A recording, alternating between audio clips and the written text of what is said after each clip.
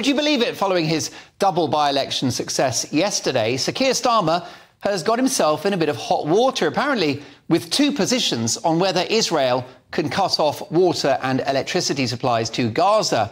In the first interview with my old friend Nick Ferrari on LBC, he said yes. And to ITV, he said no. Take a listen. I'm very clear. Israel must have that, does have that right to defend herself. A siege is appropriate? Cutting off power, cutting off water? Sir Keir? Well, I think that Israel does have that right. I was saying Israel had the right to self-defence, and when I said that right, it was that right to self-defence. I was not saying that Israel had the right to cut off water, food, fuel or medicines. Watch him wriggling on the line. Yeah, but no, but yeah. He's basically politics' answer to Vicky Pollard. Well, the Guardian columnist Owen Jones is not having any of it, going on Twitter to say this is a straightforward lie. Who to believe? U-turns is one thing, but outright dishonesty, perish the thought. Let's get the views now of former government minister and radio and television broadcaster Edwina Currie. Edwina, great to see you on the programme. Has Sir Keir got caught with his pants down this time, do you think? Actually, not in the way that Owen Jones is saying, in my humble opinion. I mean, it's not a lie to express yourself not as well as you would like. Every politician at some point in their life express themselves less competently than they would like. Actually, Mark, a few presenters do that as well. That doesn't make you a liar. It just makes you occasionally just not quite as competent as you would like to be. Owen Jones, on the other hand, is a joy to all Tories. Owen Jones is an absolute straight-up idiot who is a propagandist for a pattern of viewpoints that really most of the electorate don't want. He's been attached to Labour for a long time. The noisier he is, the more people like me like it. Edwina, I'd never cancel you, not on my show, but that's intemperate language, isn't it? Idiot? Maybe it's a little unkind to other idiots. Owen Jones has actually blocked me on Twitter for a very long time.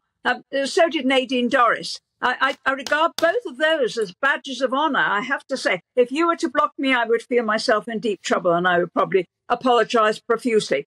But actually what Keir Starmer is doing is saying quite clearly that Israel has the right to defend itself. Of course it does.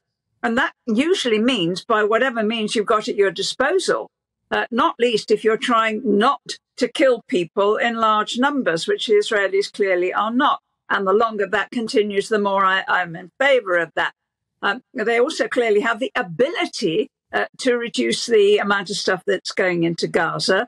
And that may actually persuade the people in Gaza, whatever label they carry, to let those hostages go that were seized now over a week ago. Wouldn't it be nice if Keir Starmer and Owen Jones agreed on that?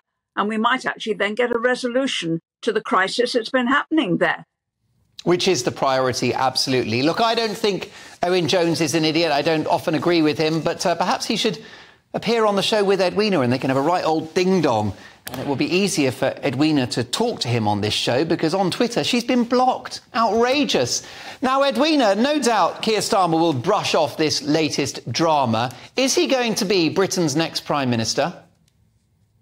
Well, he's facing a much more complex and deep-seated problem, which is Labour at the last election in 2019 had their worst election result for many, many decades, for 2 generations. Yeah. And they did so because they adopted this rather purist left-wing view that was well expressed by people like Owen Jones and, of course, Jeremy Corbyn.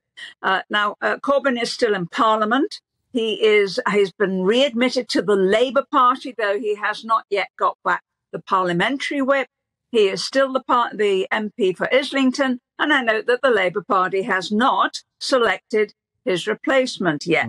So we're all expecting that actually the left wing of the Labour Party will be appeased by allowing Corbyn and by proxy Owen Jones to be spokespeople for their party in future. The problem that Keir Starmer faces is that will make them unelectable again. They will have snatched defeat from the jaws of victory. And it's not beyond the Labour Party to be actually so ill-disciplined as to be like that. Starmer very much wants to be Prime Minister. He's not a good campaigner. The results yesterday were not brilliant for Labour. They may look so on paper, but actually with a 35% turnout and hardly any move in their own vote, it wasn't anything to shout about in reality, Mark. And I think Starmer knows that. He's not a stupid man. And I don't think he's a bad man. He's a big improvement on Corbyn, which is about all you can say for him. Of course, Keir Starmer would argue that his success yesterday demonstrates that Britain wants a Labour government. Last but not least, Edwina, the Tories lost votes to Reform UK and my friend Richard Tice. Are the right cancelling themselves? Well, that's a very good question. And I'm surprised you call him your friend, because actually what we really need is a Tory government. We need a Tory government, and a Tory government is put in some jeopardy when some people drift off to the right, give themselves fancy names, get themselves a lot on GBNews. I mean, who on earth would dream of doing that? And in the end, they persuade people. They persuade some voters and some activists that purism is better than actually the broad brush politics that get people elected into government in this country. We have a first past the post system. I know Richard Tice is very much against that, but we've had a referendum on it. We're not going to have another one. We have a first past the post system.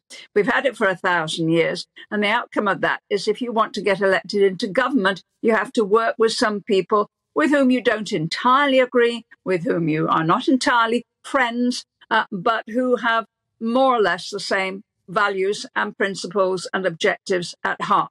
And that certainly can't be said for the Reform Party and the Labour Party, at least not in this country. So I would say to all those who are thinking of drifting off like that, get real. There's a general election coming, there's a new government coming, and it ought to be one that's led by us.